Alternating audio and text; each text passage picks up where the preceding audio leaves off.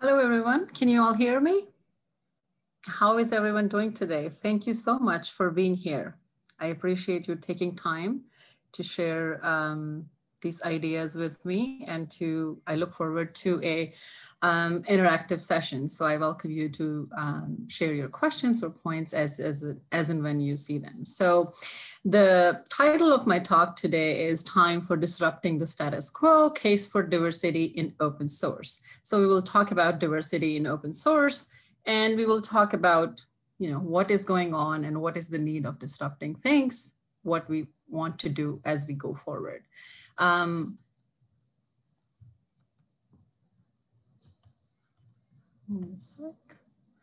So my name is Vandana Singh. I am an associate professor at the iSchool at University of Tennessee. I have about 20 years of research experience on open source software. I've looked at a variety of settings, variety of issues in open source software. My dissertation research from University of Illinois at Urbana-Champaign was also on open source, on users of open source. Recently, I have been working on diversity in open source software. I've been specifically focused on experiences of women in open source software. And so I would share some of those things with you. If you would like to know a little bit more about me, then here is the link to my website, and also my email is here. If someone would like to get in touch with me or ask questions or collaborate or whatever you might want to share with me, then my email is right there. Before I go deep into my talk, I would like to address and acknowledge that we all are going through, the global pandemic, COVID, and everybody is dealing with a lot of different things.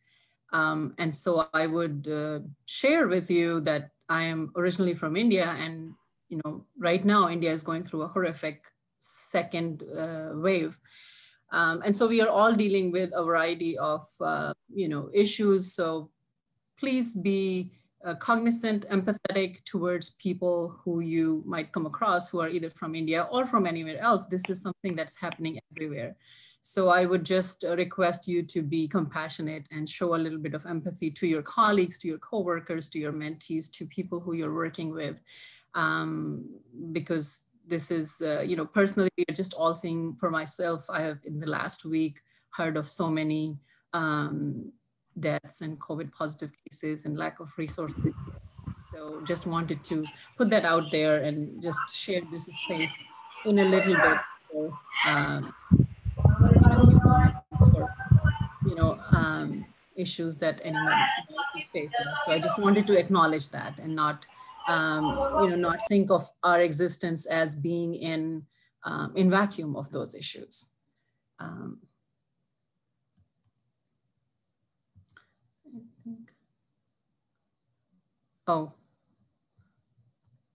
Someone said, question, mute Rafael. I don't know how that might have happened, but you can unmute if you have something to say, or if you would like to share something with us, or you can type it in the chat as well.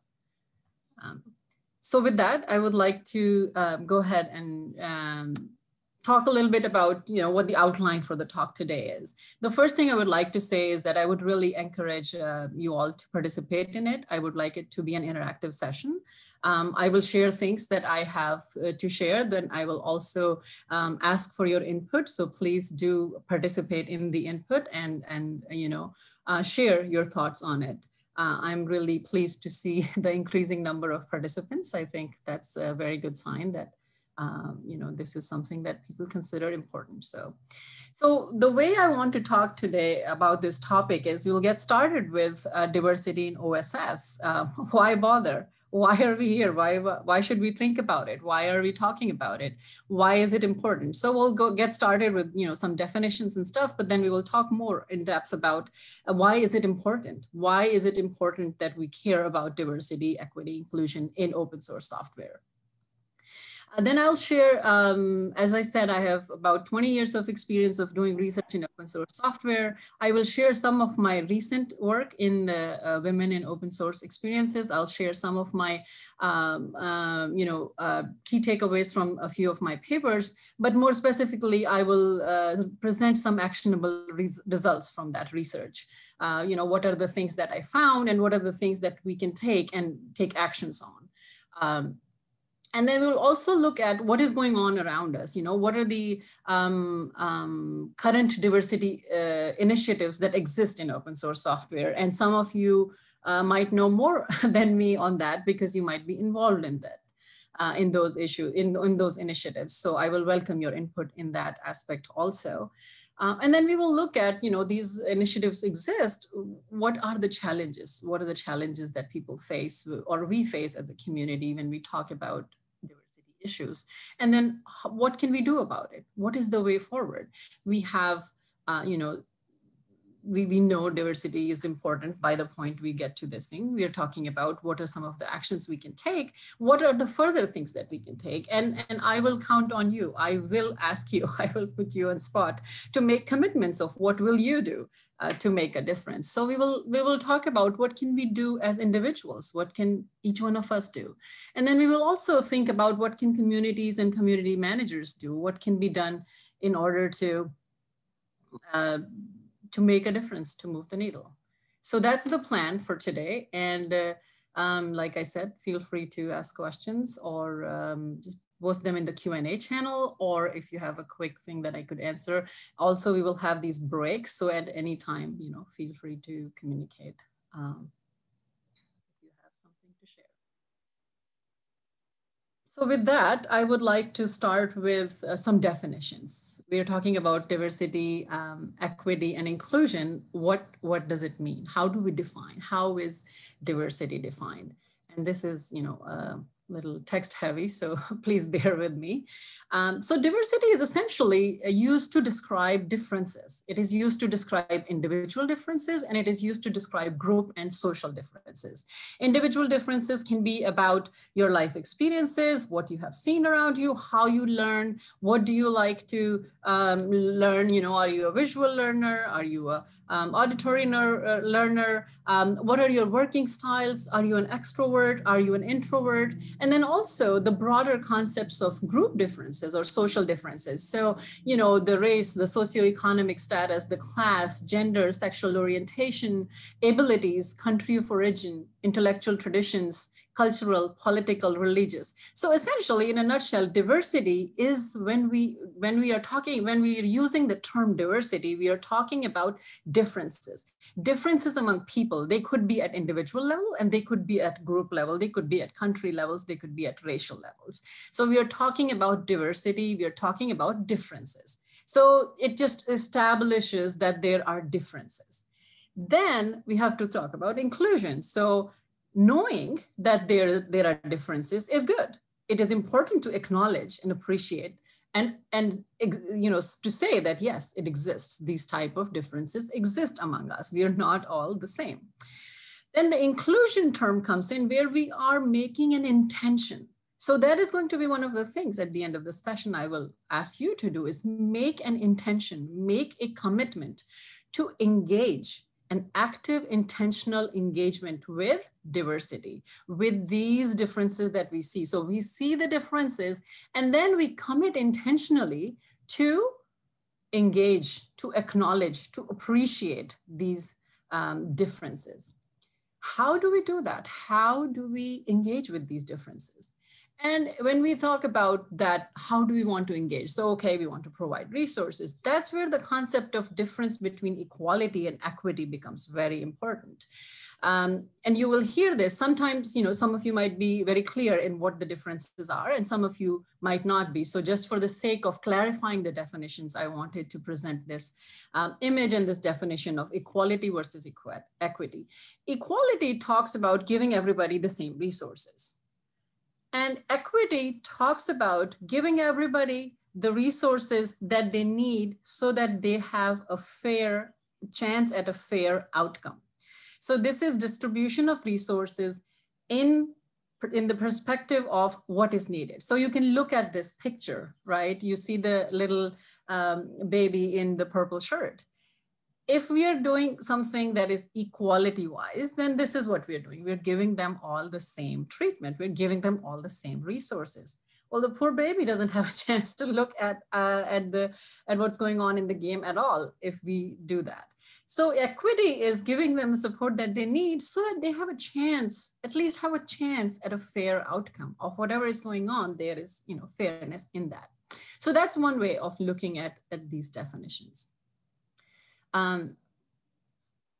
There's also this really fun example that is from University of Michigan Diversity Center that I really like. So diversity is where everyone is invited to the party. So everyone can come. We're inviting you, you're here, and we acknowledge the differences. Equity means that everyone gets to contribute to the playlist. So everyone can say what is going to be the music in the party. So, or like a potluck, everyone can bring different things. But inclusion means that everybody has the opportunity to dance. So this is further engagement. This is intentional further commitment engagement. Yes, so, thank you, Kyle, for sharing that. So, this is the opportunity that is given to everybody so that everybody has the same chance at a fair outcome. So that's the base level, this is the base level understanding of what diversity, equity, and inclusion stands for. With that, so why is it important? Why is that diversity, inclusion, and equity important? Why should we bother about it? And then specifically in open source software, why is that important? So I would like you to think about it for a minute, and we're going to brainstorm. So we're going to use a Jamboard, and the link is right here. If you could please share the link to the Jamboard. Then I'm going to pull it up. So we will take about, let's say about 5 minutes for everybody to contribute to this Jamboard. I would like to see what you think. Yes, Neil. Yes, more outcomes that are more effective for everyone, absolutely. So if you could go ahead and use these sticky notes like this, and then just post what you want to say. So here's the sticky notes. You can use those. And yes, Bianca, a diverse set of contributors can bring more productivity to the team, absolutely. Very good point. Several approaches, yes. More empathy, yes, that is correct. To get a variety of thought processes, yes.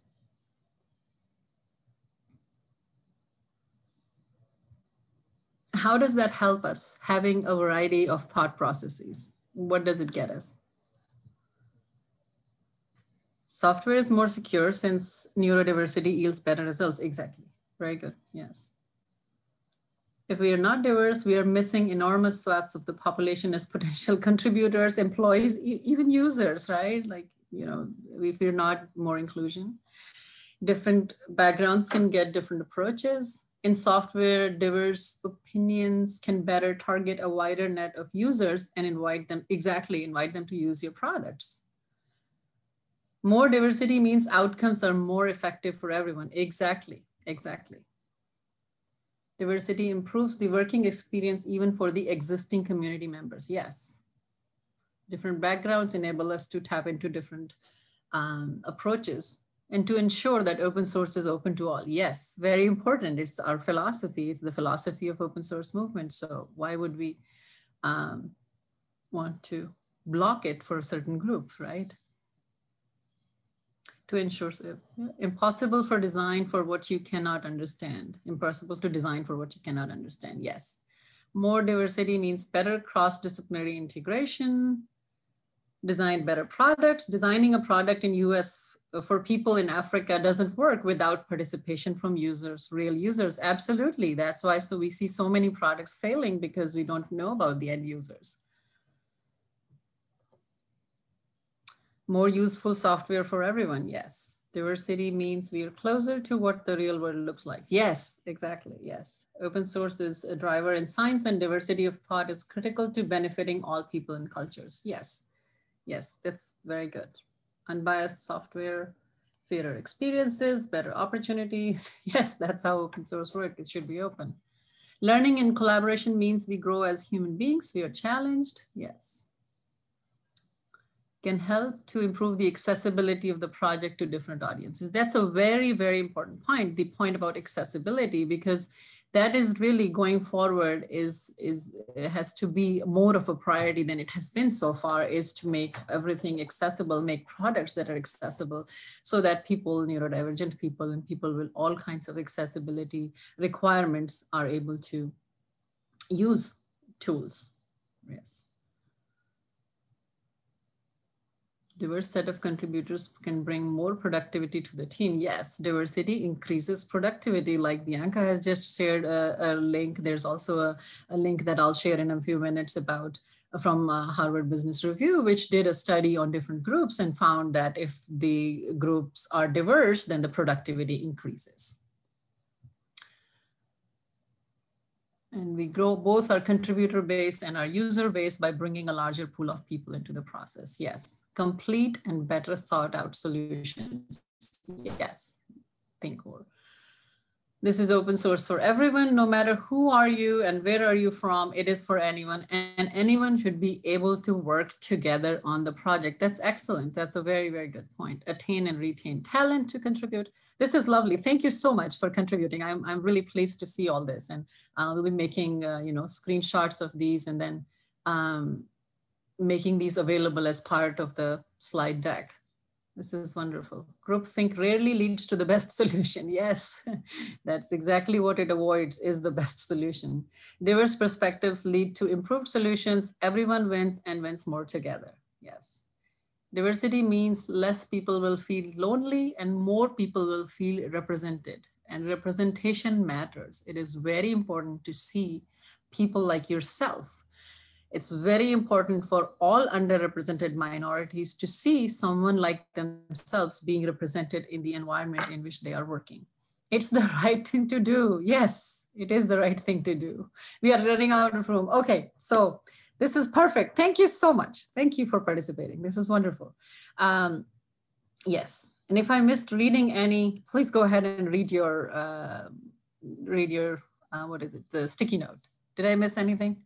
Otherwise, we'll get back to the presentation. Okay.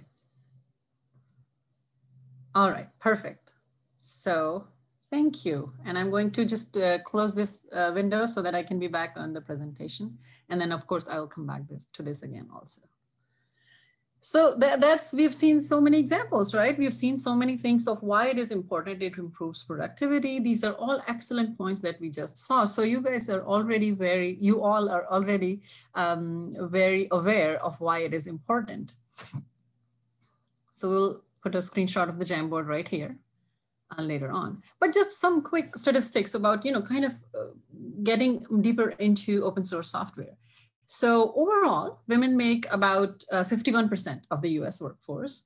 More than 20% of the tech workforce is women, which is not very high. We are working on it. We are working on it for decades to improve it, but we're not going beyond the 20 to 30% numbers. But the less than 2 to 3% of the OSS community is women. That's really very, very, very low, and also very shocking to a lot of people. But that's the reality. And for decades, these numbers have been stagnant. There have been opportunities, there have been things, there have been initiatives for about 10 years. But seems like we are really not moving forward. We're not getting more women participating in it. So 2 to 3% is kind of the average of all the different statistics that I found. I found something as extreme as 1%, and then some things which are 5 to 6%, but nobody says there's more than 6%, 5% women in open source software. So 2 to 3% of women, why? There's 50% women in the workforce. If we say it's just about technical skills, there's 25, 26% in the technical workforce. So what is going on with the open source environment? What is going on? Why are our numbers not very strong? So let's look at some more reasons for why diversity in open source software. So like I said, it doesn't look very good. I don't know why. We have to think more about it. We have to find out why these numbers are where they are. They look pretty horrible. And the experiences that we hear about, the anecdotal experiences, even empirical research, what we hear about is that people's experiences are mostly negative. We hear a lot about that. They get a lot of press. Um, the bottom line is hurting, right? There are more and more jobs in IT, but it seems like we don't have enough qualified people. And then we have qualified people, but for some reason they're not participating. So we do need to fix that, right? We need to make sure that that doesn't keep on happening. And like you all said, diversity is great for innovation, multiple perspectives, people with different perspectives when they're there. It improves productivity, it improves innovation. Supporting diversity is in favor of creating innovative software. And who doesn't want to create innovative software, right? If you want to create innovative software, then you should have diversity in your projects. And if it's not there, then you need to commit to it and you need to do something to fix that. Also, I think that point was also mentioned somewhere there that women use the software, right? I'm reading Jim's comment. Women are but one group underrepresented. African Americans, Indigenous, Latinx, and other also not at representation levels that would be appropriate. That's exactly correct. And so, I will talk about some of the statistics in terms of underrepresented minorities, which includes a lot of, these groups which absolutely are not at any, levels of acceptable numbers. But, some of the work that I have done has been focusing on women. But as soon as I entered that area of research, I immediately realized what you're saying, Jim. And it, I am broadening my scope for understanding. There's been very interesting differences when we look at just the women versus underrepresented minorities as a group, which of course it's not a homogeneous group, neither is women a homogeneous group, but still looking at these groups, there are differences and we have to acknowledge them and we have to work for improving diversity from all perspectives, not just from the women perspective. And that's why defining diversity in all those differences that we saw is important. So, the last point is if women are going to use it, and that can be said for, like it was said, for people from Africa, people from India, or people from anywhere are going to use it, it would be good if they had an equal say in creating it so that the products can be successful. And again, this that I'm saying can be said for anyone who is underrepresented in open source environment. Why would underrepresented minorities or why would women care? Why? Okay, a lot of people say, well, they don't like it. They don't like the technology or they don't want to be working in these environments. Well, that's not true, first of all, from the research that we have done either on education or in these communities, that's not true. But also there is this inequality that happens when we have less women, when we have less minorities. And that is that all the benefits that other people who are participating in these communities, the benefits of participating in open source software, they are devoid of those. They don't get those benefits. So we are creating, rather perpetuating, a social inequality that exists. So people who are in these communities are missing out on these benefits and opportunities of participating in OSS software. In my early days, when in early 2000, when I was doing research on open source software, the whole big question was, why does anybody do it? Who are these people who are contributing to, what are the motivations of developers was a big question.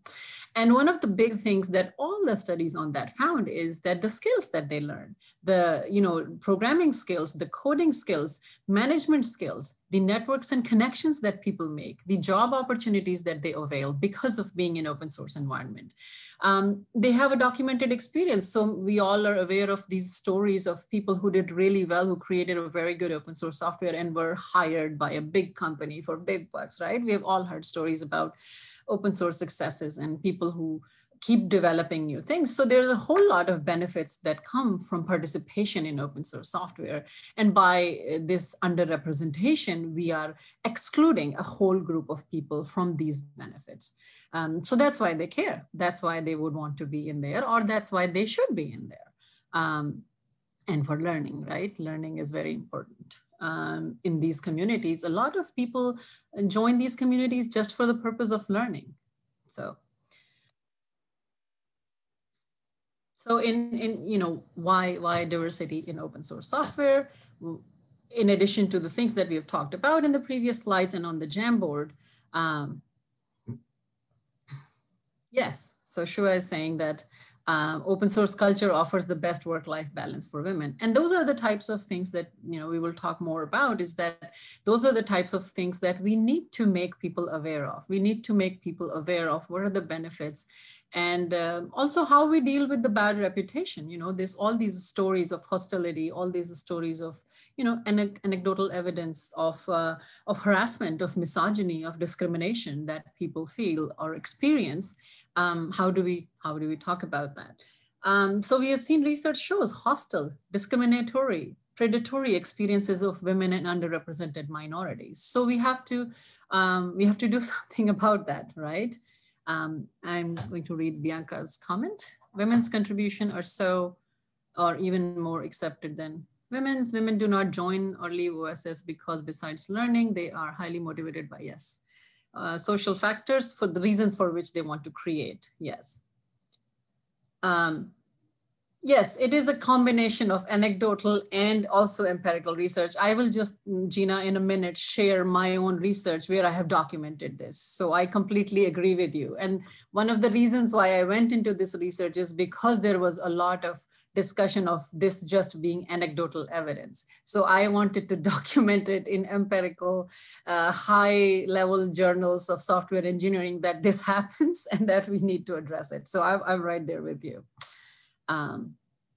We must be aware of the privilege of free time, though many historical underrepresented groups are disproportionately in charge of care work and other responsibilities that take away from free time for contributing. Absolutely, and that's why we have to find solutions like Shua was saying earlier. We have to find solutions that work for people, that work for different groups of people, and the benefits that they get from them have to be different. Going back to that slide about equity. Right? How do we make it so that everybody has a fair chance to gain those skills? So I'm going to now talk about some of my research that I have done on this. I will share a few of my, papers and some actionable results for them. I do have a list of all the published articles on my website. And also current ongoing projects that are there.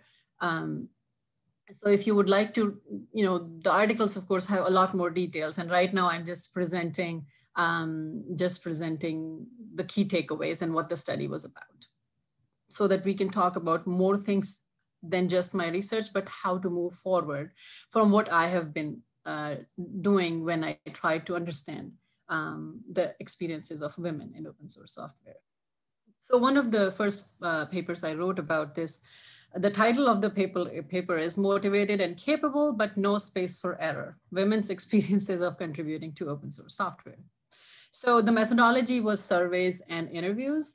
I conducted surveys with women who are active in open source software. So one of the big things with this study is this is of the women who are currently active in open source software, and not the ones who had quit, because that's another group that I was very interested in studying, is people who leave. So this is from the people who are successful in open source software. Yes, I am not seeing the name, but I see the comment that you're very interested in seeing the research that looks across various types of communities to see if there are stark differences in female representation. Absolutely. My personal experiences show very few women in networking projects, but reasonable representation in cloud native projects. Okay, part of it is surely self-fulfilling in that more women lead to more inclusive, lead to more women joining. Exactly, yes. But how to get it moving towards a critical mass in the other ones, in the ones that are more known for more exclusion, absolutely is important, yes. So your first line and this first line on this slide is the same thing, that, in these surveys and interviews. So I had 56, 57 survey and 11 interviews that I did. And all of the women who I talked to talked about this idea, this concept of underrepresentation of women, that and the feeling of isolation. And that works two ways. So there is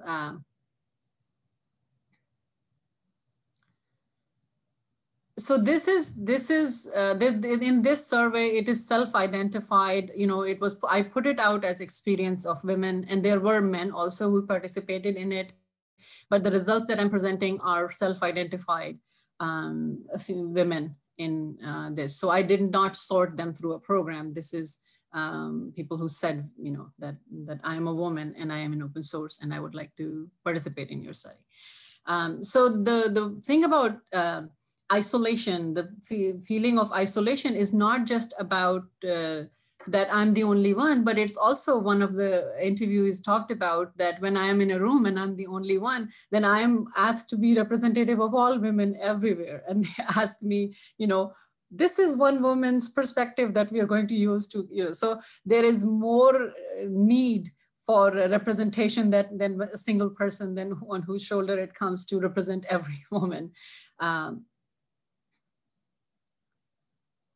Impacted by mean girl queen bees. Women need to learn to support each other and recognize there is room for all of us. Absolutely.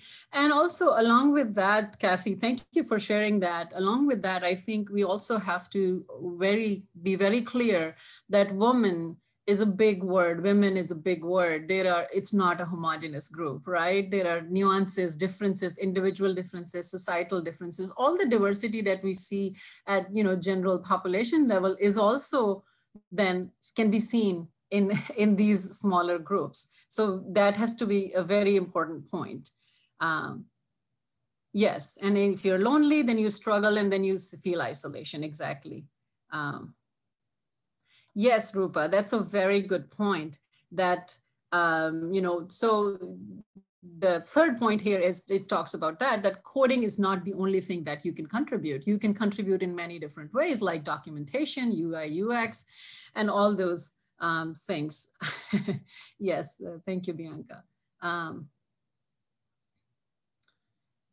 Yes, Adam. So, you know, I don't think I have anybody in this project, but I have looked at, I will share some more projects that have looked at a broader community sense. So this is just, like I said, this was the starting of my looking into the diversity aspect, because the 2 to 3% really bothered me. And then this survey and interviews I did with a very open mind of like, okay, what are the experiences? How do women themselves see their contributions? What do they think newcomers should be doing? What do they think the community should be doing? So I'll quickly go through this you know, slide and talk about, you know, one of the things that they talked about was the first experience. So that means that when they were introduced to open source, if there was a person, a welcome person or a mentor who helped them get into it. It could be a person they met at a hackathon. It could be somebody who organized a conference session on that. So mentors and safe spaces are very important. It's somebody to help you with that, but also in safe spaces. So safe spaces can be these college-based or conference-based hackathons or get-togethers of open source communities. And then in online environments, also safe spaces play a big role. So it was very important that the first experience was critical. And of course, like I said, these are the women who are right now in there. If somebody had a broad bad, you know, when I finished this analysis, I knew if somebody had a bad experience, I didn't talk to them because they're not there anymore. So, you know, that's why going forward, I'm looking at that. So coding is not another thing that was very important that I honestly did not know before this. Thank you, Rupa. Yes. I missed, I think, Shua's comment. So let me just scroll back up a little bit. Yes, Shua, exactly. Yes, exactly. And so one of the things in this research that they talked about, Shua, and that's why, you know, was no space for error, but also the extra work that women have to do to justify exactly what you just now said, that you have to prove. So the example a woman shared was that if I write a patch, then I write a whole lost list of, this is what I know, this is why I did it, this is why I think work, versus if a man posts it, he just says, here's the patch and it will work. So there's this additional work that women have to do, and they're motivated to do it, and they do it, like Shua is just now sharing. But there's also, you know, this extra work that they have to do. But But again, going back to another key thing for me was, before I did this study, I did not think anything about codes of conduct. That was not on my radar. And in the study, repeatedly, I had women saying that they look at codes of conduct, that they care about what codes of conduct say, and they look for, does it talk about gender diversity? Does it have ways in which, if problems occur, how will they be addressed? So that becomes very important, right? Vandana, there is a question in the question and answer box about, with respect to welcoming contributors, did you ask about whether the experience was better in a face-to-face interaction or an online interaction? There was no difference in the group that I studied. I had examples of people who met face-to-face and who were introduced to communities face-to-face. This was someone from, I'm not going to say the country, but it's someone from a country in Europe. And then there were also online mentors. And in this case, they said if they were helped to get into the community, if they were introduced to the community, it was good. So a good mentor was good irrespective of where they were. Okay. Thank you. Yeah. So then when I understood this idea of safe spaces, then I thought, well, this is really important. We really need to know and create and support safe spaces. Online safe spaces is what I focused on in this research. And so my first question was, what exists? Right? What is out there that can be called like a safe space or women only spaces? Now I will put the disclaimer out there that all these spaces that I studied, which were women focused spaces. So they're not women only spaces, but I started looking at women only spaces, but all these spaces had very clearly mentioned that anybody who identifies as women or who sees themselves as underrepresented or even doesn't see them as underrepresented are welcome to come and share in these spaces. So they were not exclusionary in any way, but they were there for underrepresented minorities to discuss things. And more often than not, there were women discussing things. There were, several examples of other type of things too. But the first question that I had was, how many of these online safe spaces do exist there? And what if they do, what are the types and how many are there and what goes on in these spaces, right? Like if we want to create more safe spaces, we need to understand which one works and which one doesn't. So what I did was I did website content analysis of about 355 open source websites. And what I found essentially was that there is no standardized, yeah, Stefano, so that's what I was just saying, that they were not exclusionary. They were open. So they were not women only, they were women focused. Yeah. So, so the first thing was just to get the lay of the land, so there was no standardized space. There were some listservs, there were IRCs, there were blogs, there were Twitter pages of women related things. There were forums, discussion forums. Forums have been around for a long time. So that did catch my attention at this time. And I was just doing this lay of the land. What were the types of activities that were happening in these communities, in these spaces, online spaces? It's a long comment, so I'm going to take a minute to finish this slide and then I'll look at that. So the activities that I found happening in these spaces was things like increasing the visibility of active women. So if there are women, then how do we showcase successful women? So that's very important for people to see, like, we talked about in the diversity slide, representation matters. If you see somebody who's like you, who's there, then it is important. Connecting mentors, again, another very important aspect. Opportunities for collaboration. I'm working on this. Why don't you, join me on this? Or I'm creating this event. Why don't you join me in this? Or I am teaching this class. Why don't you take this class with me? Organization of events. Any events were being organized, then they were there. Educational opportunities. And then most importantly, for me, at least when I was reading them, they became these spaces for social support, right? So social support was what they were sharing with each other. So then I wanted to look at it more in depth. So I wanted to look at what kinds of support they're offering each other. How are they helping? How are women supporting and helping each other? So what I did was I did forums content analysis. So, forums going back to about almost 15, 17, 18 years old. And I looked at all the messages in the women focused forums. So I looked across 5 forums. And again, the details of these studies in terms of methodology and data collection and all that is in the complete articles. So 5 forums, 10,698 messages from 1,344 participants.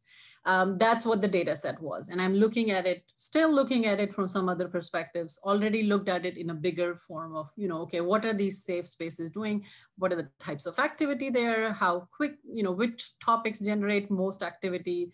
Which topics are, what type of support are women providing each other? So these forums do work as safe spaces. In these spaces, women receive and provide social support, emotional support, informational support, and technical support, types of support that I identified within the messages. They help each other to succeed in the hostile OSS environment by sharing experiences, expertise, and opportunities. So if they are facing hostility, they are able to come here and talk about how they can deal with it, or even their frustration that this is too much for me and I'm going to quit. I'm not going to continue in this, or I'm going to leave this group and I'm going to go to another group. All those types of discussions were there. And in this study, rather than focusing on those experiences, I focused on, how this helped them, how the support was being provided. And so in that way, I see these women-focused spaces as safe spaces which foster gender diversity, because women are able to support each other in the toughest of things, which could be, these harassment issues, but also in technical and, in basic learning of how to do and what to do. Now, yes. Yes, Bianca, yes. So they tend to hide their identities and gender. And I will share something with you. When I did the first study, I was really, that was such a catalyst moment for me when I did that first study just to see what's going on, because I was bothered by the 2 to 3%. When I sent out the survey, I got a response from a woman. She emailed me and the IRB, Institutional Review Board for Ethical Research. And she said, in your survey, you're asking what product I contribute to and which country I'm from. And by putting those two together, anyone can identify me because I'm the only one in my country who is in that product who is also a woman. And the fact that she noticed that, realized that, emailed me, and was worried about backlash just broke my heart. What is her fault? What is she doing? She is contributing her intellectual input to this environment. She is giving her time, but she's scared to talk about it. She's scared to be identified. That just was, it was too much for me. And of course, I immediately revised my survey and I reached out to her and I said, I'm going to change this. I'm going to always present my data in, in categories, and no identifiable information will be present. But that's a trigger for me. I will always remember that. And that drives my research in this area, because why should she feel like that? She's contributing it, why should she feel that she will face backlash if she talks about her experience of being in this community? So I'm committed to that person, and I'm committed in future to keep doing this, to help others see what is going on. And we will talk about some of these challenges of, in way forward. So yes, the identity hiding. And another big problem with that identity hiding that happens is that they're not able to claim that expertise, right? They can't then, because it's not in their own name. So even if they have this expertise that they're learning within there, then they, and I'm sorry, I missed Jim's comment, but it's scrolled too fast on my screen. I'll get back to it when we have a little bit of a break. So there are a couple of questions, Vandana, in the Yes. question and answer. The first one is why women workforce face these challenges in the OSS IT industry, in the work community. Do you know the reason behind it? Why they face it? Um, yes, we will look at what are some of the ways in which we can fix it, but also there, you know, the challenges that women face or any underrepresented minorities face. These type of challenges are based in, you know, oftentimes they are not about, you know, one of the first things we'll talk about a little bit later is in challenges is lack of awareness. You know, people don't know that other people are being harassed around them, or they don't perceive it as harassment, or they're not tuned into it, so they're not helping out in these situations. And so if there is one bully and they are bullying different people in different places, they're able to do that, and they're able to really mess up experience for a lot of people. Also, they prove to others that this can keep happening. So, you know, there are things that need to happen that are not happening to stop this type of things. And so these type of discriminations keep happening because there is no, you know, I'm not saying they're not stopped at all, but we can do better. And that's why these type of harassments, these type of things happen. These are, you know, sometimes these communities are not moderated very well. Sometimes there is just a very heavy presence of a particular group. You know, it could be men, it could be men from a particular place, and there is no place for, in their minds, there is no need for others. So one of the other findings from that first paper was that, you know, the capable word in the title came from capable and motivated. The capable word came from women reporting that I am a programmer, but when we go to an event, they want me to set up the table. So there is this, you know, subtle gender discrimination thing that is maybe unconscious, but, you know, they're saying, well, I'll do the demo, but why don't you go set up the table? And that women deal with that. So why is that person doing that? I don't know if they're really doing it to harm the other person, but it could be an unconscious bias. It could be what they're predisposed to. Again, within diversity, we also have to understand that people have different perceptions, people have different perspectives. And so therefore, awareness is a key thing. Awareness of this is going on, awareness of, and I will talk about that a little bit later again, come back to it. But, you know, just the 2 to 3% number, I don't know if it shocked any one of you here, but a lot of people are shocked when I say in my presentations that there's only 2 to 3% women, because they say, oh no, that's not true. There's enough. So it's, I think what we can do about this is create awareness and make people know that this is going on. And then hopefully this will happen less. And I'm going to read Jim's comment. The visible enforcement of any, yes, COC is critical. The Open Source Software Foundation is going through this right now. Yes, with our RMS, exactly. People are waiting to see what comes off it. We are, yes. And the chat threads of the community range from not a problem to a big problem. Without actions, a COC just becomes a worthless piece of paper. When and who will act on violations? There's a key indicator to reinforce we mean it, we value you, we do not tolerate XYZ. And I will talk about that in this article that I wrote, I talked about. You have to say, you have to spell it out. Gender diversity, whatever types of diversity you are valuing, you have to spell it out so that you can say that, yes, the table setup thing, yes. So you have to say, we support these minorities and this is the type of actions we will take.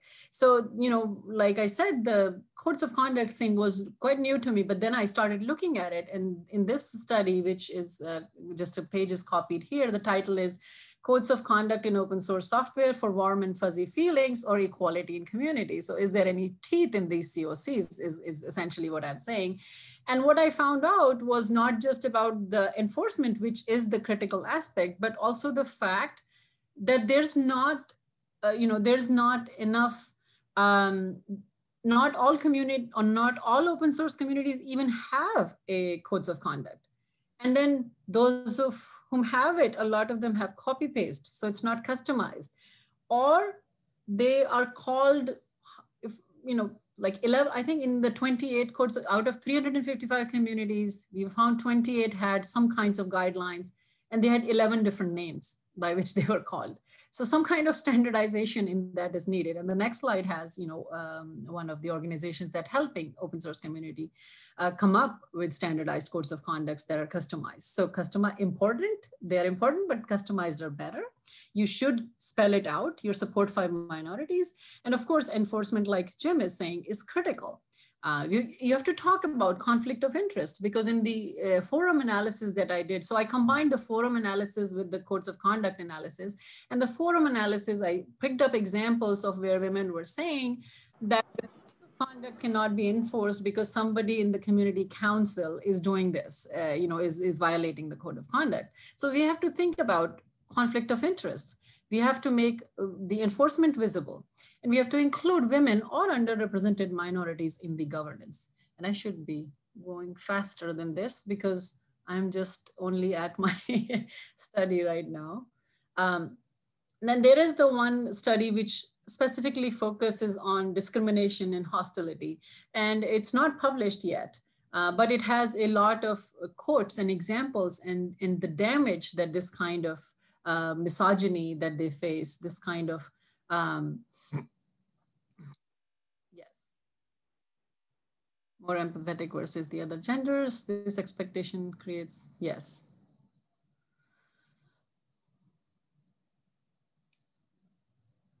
Yes, so we're going to talk about allies just after this. So I will quickly go through this and get to where just a few action items just based on the research that I have done. One is create and support safe spaces for women. We need more of those spaces, and we need them to be better than just the discussion forums. And so I myself am engaged in research in where we want to create much better, much fun, much engaged spaces with much more opportunities to do things.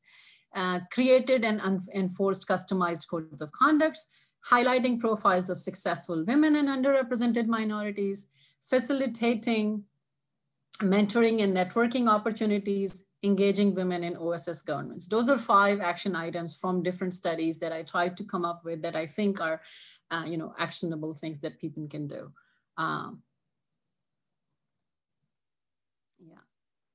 So we're going to now look at some examples, and I'll go quickly through these. These are some examples of current initiatives in OSS space. So what are the DEI initiatives that are out there? And you might be familiar with some of that. You're hopefully also, participating in some of that, but I'm just showing that to show that, all that is happening, but that doesn't mean nobody is thinking about it, right?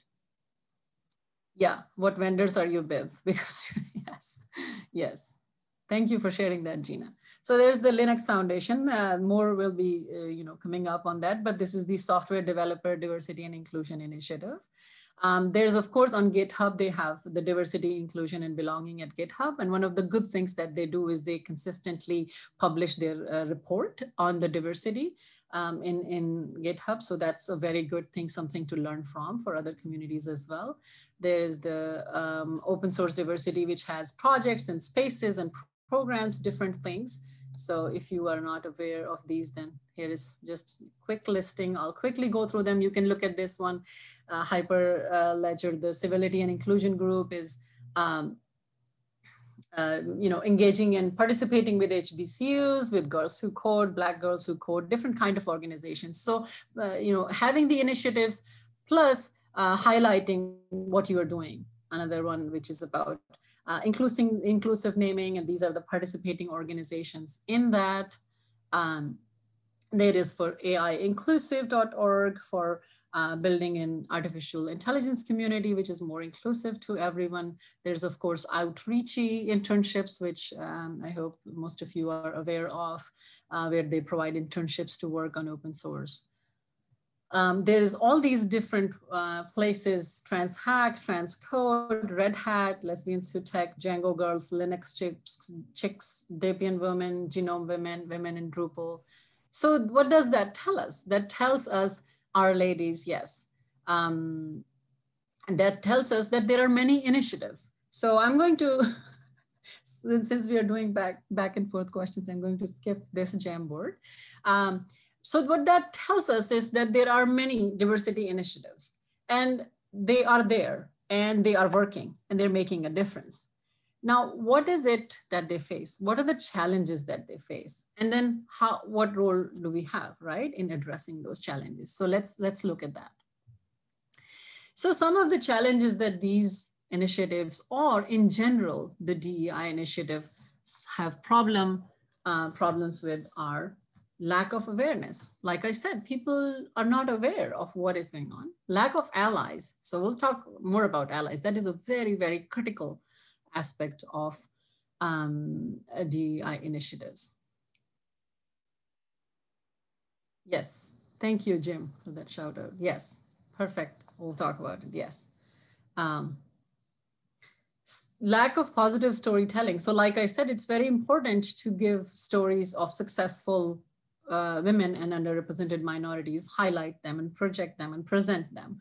Enforcement of codes of conduct because of who is running the organization, or just no interest in the enforcement of it.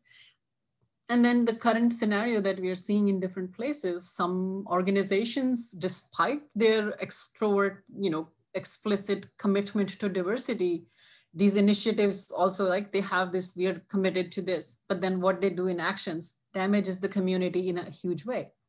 So we'll look at some of those examples.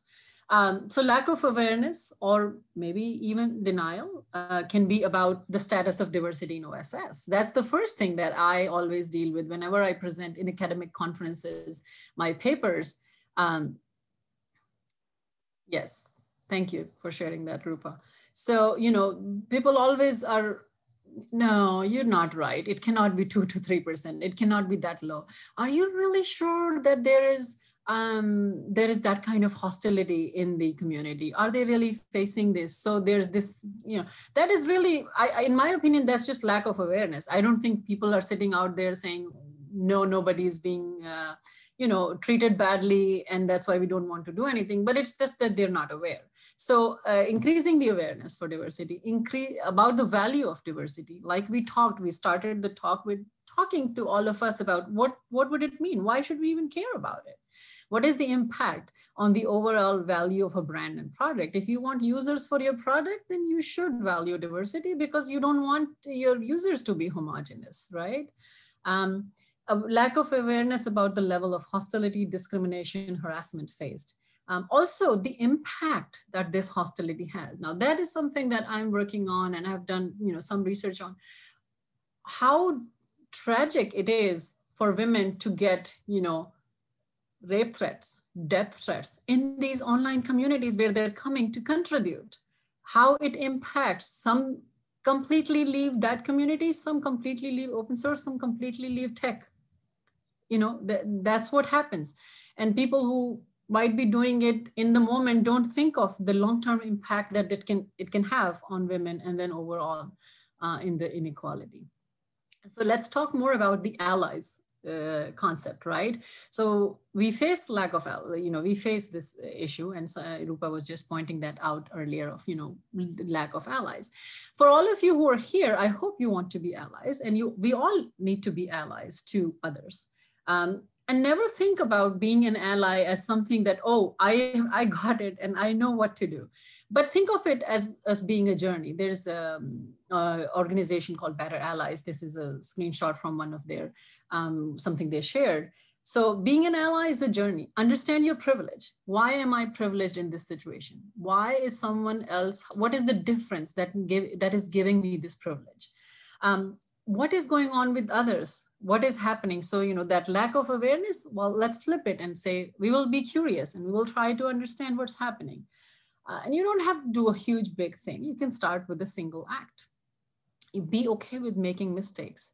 Nobody is asking you to be perfect ally in the first go, right? You start with this idea of, I want to make a difference. I want to learn, and I want to, if I even make a mistake, I learn and then I move forward. Keep learning and keep improving. And it's not a one-time thing. It has to keep happening. What are the things that allies can do? Allies can speak the name of people who are from underrepresented groups and they are not around, they're not in a meeting, share some opportunities for them, endorse them publicly, say, good job, this was good, you did very good.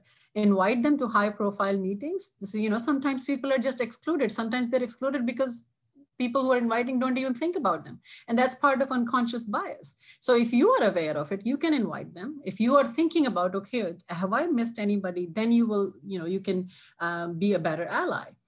Share their career goals with decision makers. If you are in a position where somebody is asking you how, who am I going to promote, or, whatever decisions are being made, if you're aware of somebody's career aspirations, share those with the decision makers. Recommend them for stretch assignments and speaking opportunities. Give them opportunities to share what they know, and get some visibility, positive visibility. Another thing is amplifying stories, and that's not just about positive stories. It's also about negative things. So, what Jim was mentioning earlier. This one is the first screenshot of a tweet is about Dr. Timnit Gebru, who I'm sure most of you are familiar with, who was fired from Google. And this is something someone tweeted after that, Sanjana Tutoa, that remember, don't be evil. If you see something that isn't right, speak up. And that's exactly what Dr. Gebru did. But then she was fired, and all the people who supported her were also fired. So that is an example of a ruthless decision-making by an organization that impacts the ripple effects, the reverberating effects of it are much more higher than what they can see today, and how much they're damaging people by doing that. Another thing to think about, the flip side of the allies thing, we want to be allies, but we also don't want to be performative allies. So we don't want just to be allies who can claim that they are allies by using certain strategies, but are not actually systematically examining processes that are oppressing people. So we have to look inwards also, that, we have to make sure. There's very recent study that I've shared here talks about performative allyship, or in allyship when people are not looking inwards. So you can amplify stories, positive or negative, as an ally. You can raise voice in advocacy, and you can work in enforcement of COC. Anybody who is part of a community sees something. If there's a good code of conduct, it is not a big thing. It is not a difficult thing to say, what you're doing is violating our codes of conduct, please don't do it. And that gives support to other people. The impact of others seeing it is very important. And this is the RMS issue that, like Jim earlier said, we are all looking at it. Vicky Brazier tweeted that what they did in 2019, despite the well-known toxicity, FSF announced on Twitter that RMS is returning to its board of directors. And that takes the free software back to dark ages. It's really backstepping, doing things that are very clearly recognized earlier. So what are the allies doing in this situation? This is example of allies amplifying these negative decisions. So OSI, they gave out their own response. Josh Simmons gave his own response. I'm shocked and appalled by the news out of Libre Planet that RMS, a known harasser, is returning to the FSF board. So, that's very important.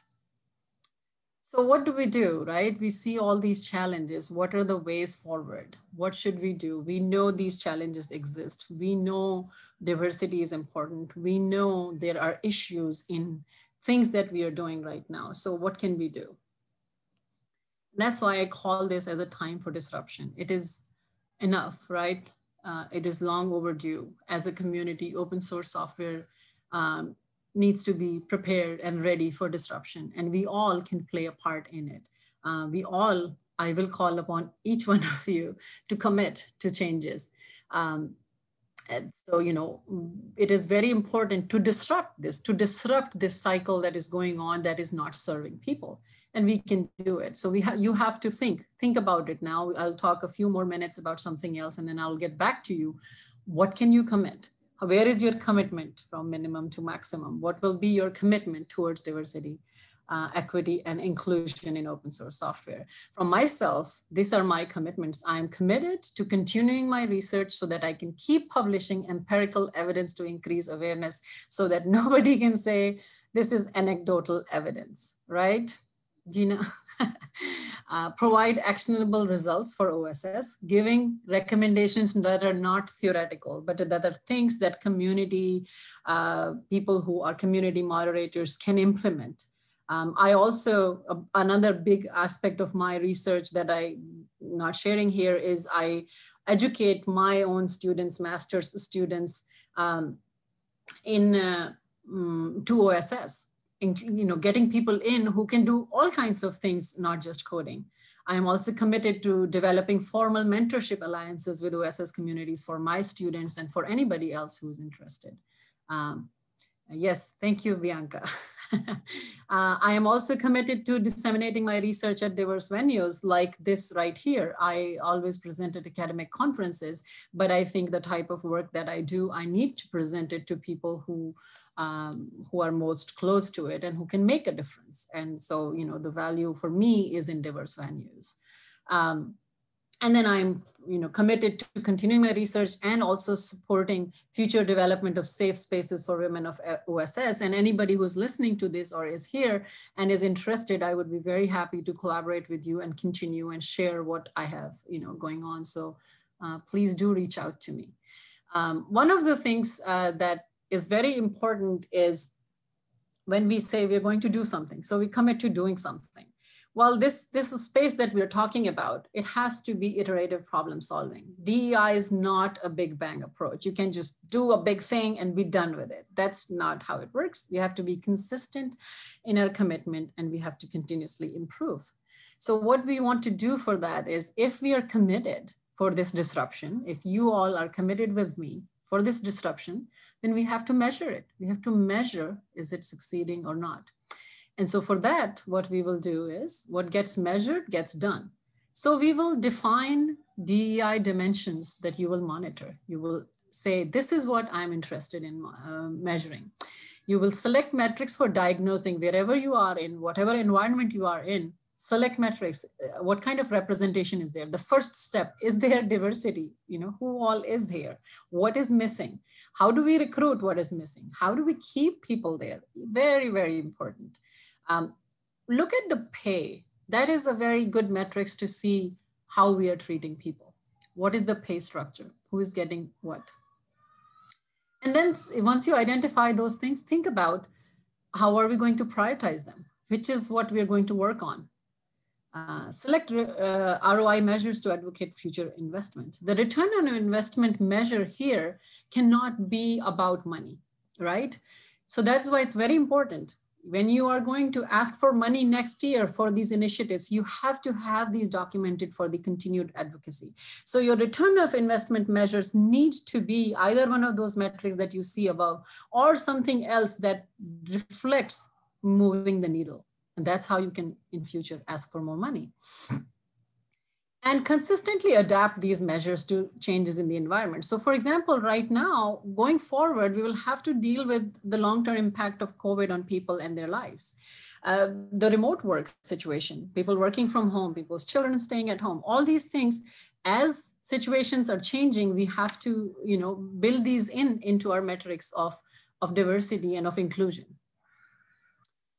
Establish your baseline metrics, establish responsibility and accountability, publish the results. Like I said in the GitHub slide, that publishing your diversity report and reaffirming your commitment is very important. So you want to become aware, first thing, the roadmap for this disruption. And seems like you all know a lot about diversity, but so I think you are already on step 3. But if not, then this is step 1 for you to be here, to become aware. And then you have to create awareness among others because you will need allies. You cannot do this alone. Then we commit to disruption. That's what we do today. And then we implement the disruption, we measure the impact, and then we improve and implement again. So with that, what is your intention? What are you going to commit to? And you can, we will use the Jamboard again, the same Jamboard.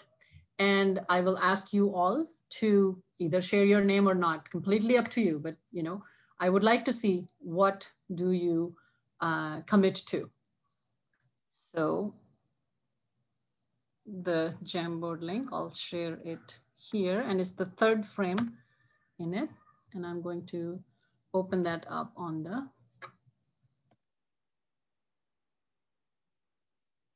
where is my Jamboard? Here. So let's go to the third slide here. And you can again use the Post-its, the sticky notes, and share your commitment. I am putting you on spot. Vandana, while that activity goes on, would you like to field questions in the question and answer box? Yes. Okay. Would you like me to read them, or can you? Yeah, I can't see that. Okay, now I just opened the tab. Okay, cool. Okay, so Shilpa asked about sharing the list of such safe spaces that you encourage women to start from. Yes, I can share documents. I can share also online resources, and some of the other people in the talk might be able to share that too. There are open source communities which are committed to diversity and which are very good for women or underrepresented minorities to start from. So yes, that resource is available and I can share it with you. If you get in touch with me offline, I will share a list with you. Okay, Shilpa? Kyle, for inspiration about possible solutions, have you looked at other IP creator spaces with better representation? For instance, the electronic music community is an interesting comparison because it relies on OSS IP to create musical IP. I personally find SAMC history inspirational. Thank you. That's a very, very good idea. And you know, that's all. It's very important for us to learn from what already is going on. There are certain, even open source, the AO3 archives of their own community, which has been very successful in having a robust community. So I think I will note this down and I will look at this particular example also. But yes, that is the way forward, is to learn from what has worked and what has worked well, right? While it is natural to focus, so thank you, Kyle, for that resource. While it's natural to focus on established open source communities, have you done any research in early stages? For example, do women start projects at the same rate and they just don't get adoption, or is there a gap at the starting phase? That's a very good question, Alan. And no, I haven't looked at projects started by women, but that's a very good, future study thing for me to consider. Definitely, I think that would also be very interesting. Even in I've been looking at some of the venture capitalist and startup projects from women are doing good or not. So I'm very interested in that statistics also. I think that's a great point to look at the projects started by women and how they do, right? Yeah. Rupa, sometimes women, Shua, were you saying something? No, Vandana, go ahead. It just said there, Shua would like to answer, so I thought. Oh, I'm clearing the things as you are answering. Oh, yeah. Okay. Sometimes women might have their commitment situation change and realize they might have to step back. That could be what is happening. Just try to reach out. Yes. So there is some research about from CMU about the women who quit, and yes, the changing dynamics. And that's not even just women based. Early on, when I was talking about the people who were, what were the motivations for people, it was also for men too. Like when they were younger and they had their first job and they didn't have families, then they were more engaged in open source software. So that's definitely an element that is present there. That responsibilities change and things change, and so people are not always able to commit in the same way. Yes. Jim is saying, Vandana, I'd like to hear how D&I works is woven into academia, say computer science curriculums. And I'd also be very interested to hear if academia has started a conversation about moving away from exclusionary terminology and moving towards inclusive language. Would a CS 101 talk about master's still, or are they using main, secondary, or alternates? Yes, not enough. Would be my first, quick answer. But And I think the inclusive naming initiative is a great one that when I saw it, I already wanted to share it with other people within our organization. There is the terminology of how you want to refer to you. Those are the types of things that universities are right now adopting, but I haven't seen much changes in curriculum, and I think that would be very good to see. And that will only happen again with diversity being in computer science education in curriculums, people bringing alternative opinions there and alternative ways of doing it. So, listening to your question here, I commit to sharing that with people in my department and other places who I work with, about this concept of make sure that we are improving our curriculum in terms of terminology. But in general, what you're saying, the we are not doing very good with education, right? We are not doing very good with getting more women into computer science education. And so one of the projects I'm working on right now in proposal stage is this broadening this idea of computer science education to maybe tech education, where we include more people and more things. So I think the concept needs to broaden. But yes, thank you for asking that. Savvy, I also had the experience once that I tried to contribute, but they were not going through my pull request, answering my questions and comments. I had the knowledge to improve what was lacking, but it was just not happening. So you didn't find the support that you needed, right? Yes. That's a good point, Jim. I just read your comment. Yeah, to revise all your books. I don't like the books thing, but sure, I use a lot of open resources. Tony, has academia's awareness of open source affected the inclusivity of open source? Sometimes I find, at least in scientific software, some of the same power structures are regrettably transferred over to open source. Yes, you are right. I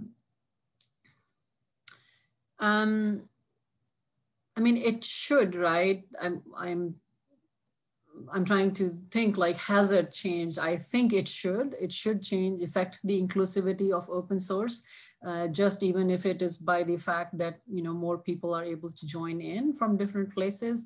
But I mean, I think the crux of that question is in challenging these existing power structures from being replicated. Like, how do we do that part is the difficult part. Is there data that you can share how the positive impact for having code of conduct and enforcing them? Yes, Neil. So the article that I shared on my slide, the codes of conduct article, it just got published in the, let me go back to it. In the Software Quality Journal, they had a special issue on open source software. So you can look at this here, this article right here. And if you don't find it, just email me, I'll send you the article. How often do community projects actually want DEI in their project? Isn't it a natural push from a project that anyone who wants to contribute can anything be done if project doesn't think it's valuable, or is that just a fork target? Well, no, I think we need to push back. That's why disruption, the word disruption, right, Alan? Because yes, there are projects that don't want diversity, or they don't think that that is valuable for them. So we need to show them how it is valuable for them. That's why that awareness point, creating allies, especially creating allies in places like that. We have to show them what the value is. We have to show them what the value is. We have to show them how they and their product will benefit. And then, so 4 type of things is what has been happening. We don't want that now. We want to stop it and make it, yes, it's vandana@utk.edu. So it's vandana@utk.edu. What other projects can we initiate that can create diversity in our communities and the World Society for OSS? Projects as in, like, what kind of initiatives we can do? I think allies initiatives is a great one. I I really think we should be working on, the actionable items that I shared. So I think the codes of conduct support the safe spaces. I think that's key. And I have personally focused on online, but I think safe spaces as a concept in person as well as online, I think would be very useful, Bhavneet.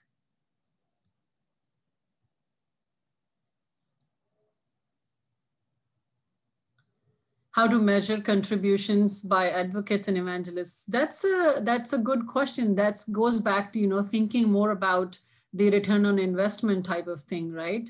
That what is being invested and what is getting out of it. So I think we will have to look at, Bianca, we'll have to look at the literature of influencers, social media influencers, and how those things are measured, and then kind of move from there and transfer that learning here, right? Mentorship and mentoring initiatives are excellent, absolutely. And being aware, one of the papers that I shared earlier also talks about complexities that can happen in mentorship. Biases that we bring from our, wherever we are from, whatever we had our experiences, sometimes they get transferred into mentorship relationships as well. So how to be careful about that. Yes, Juliana, thank you. Yes, is there any other question? Yes, I am still guilty of that, Lucas, of saying guys. I correct myself every time, but yes. Thanks, man. Thanks, man. Yeah, and it's important. It's important for us to be aware, and it's important for us to fix. Yes, you have. I completely understand what you're saying. I think I said one time to guys, even in this talk, but yeah, we have to be aware because it does. And sometimes people don't care about it, but sometimes people care about it. And so we have to focus on the people who care about it. And so we have to use inclusive terminology. I know the gender, right? Thanks, mate. Yeah.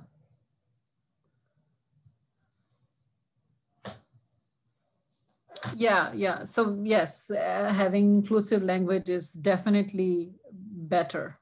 And we all should make an effort to have our language inclusive. Yes.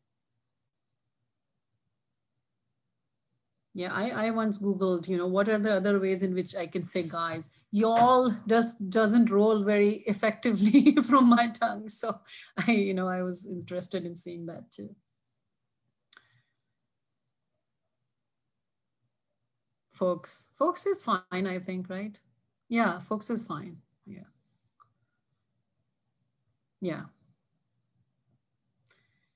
And I think again, like I said in that slide with the allies, you don't have to be perfect. You're making an attempt, and then you acknowledge that what I said, I didn't mean to say it, and so you can fix it, right? Yes, I'm not aware of a cheat sheet, Lucas, but that might be a good project to start, right? A good Wikipedia page maybe there. A good class project for my students too. Yeah.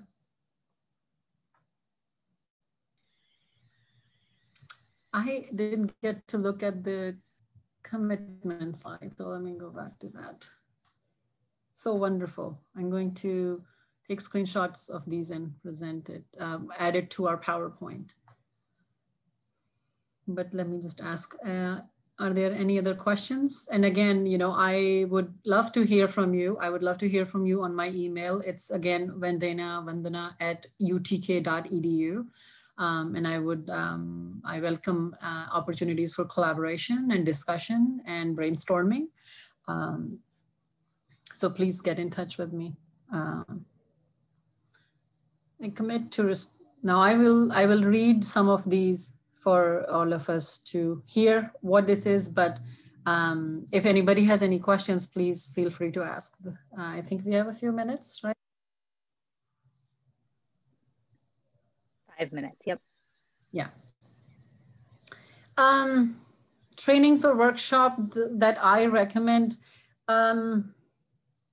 there are from Sage Sharp, there are the codes of conduct workshops that they do. They are, I think, very inclusive. You know, it's the same, let me share it again. It's this one right here. They have trainings of different types of diversity and inclusion. That could be one to look for.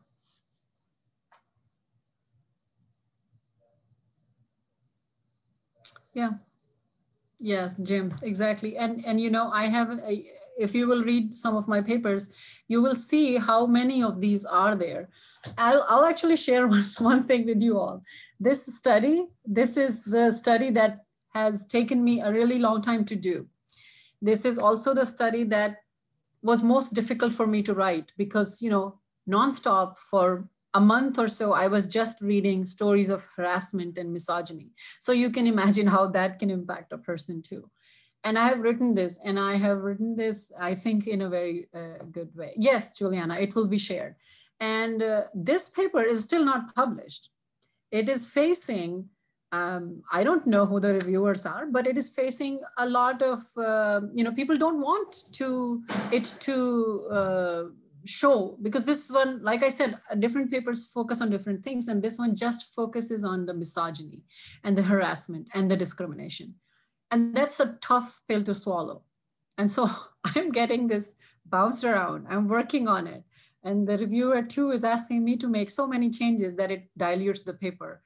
And I'm not there yet. I'm not willing to do that. So I might just even publish it, you know, just open and not get like publication credit for it, because I think it is important, because I have really gone through those 11,000 messages and picked up what the problems are and then analyzed them in a theoretical way to understand the impact that women have and the consistency of it. One of the big things from this was this persistent normalized experiences. You know, it happens, and it happens to so many women, and they always, you know, it becomes almost normalized, which is a trauma response, normalizing abuse, right? Yes, Perry, I will do that. Thank you. Yes. Yep.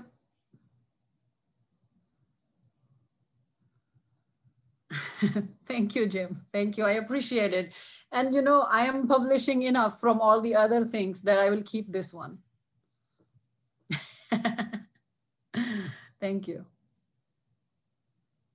Thank you. This has been really good. I've really enjoyed interacting with you all. And I hope, you know, I hope you will stick with the commitment that you made today. And also, yes, thank you for sharing that, Steve. That's a very sad reality, but it's true. And, you know, I have met with people and I've seen this. I was thinking, like, you know, I have gone through all these 11,000 messages and seen individual pieces of how things have impacted. And then, you know, to just minimize it by what percentage was it of the total messages, or, you know, so many were just me too. You can't say this was discrimination. Me too, when somebody says me too in response to abusive message or whatever it was, instant abusive event, then that is an acknowledgement of further harassment. But they said, no, you cannot count your me too messages. So anyways. Yes, Shilpa, thank you for sharing that. Thank you, Eric. Thank you. I appreciate you all being here.